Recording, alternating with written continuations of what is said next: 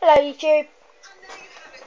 Today I'm going to show you, or tell you, how to pass through 11 plus and get into the King's School.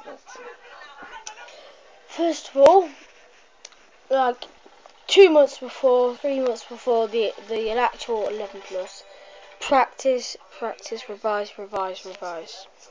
Every day, an hour, done. When you're at it, don't be nervous. There's 2 tests, so you've got to try your hardest. So then you'll get the letter. Say if you passed or not. If you pass, great news.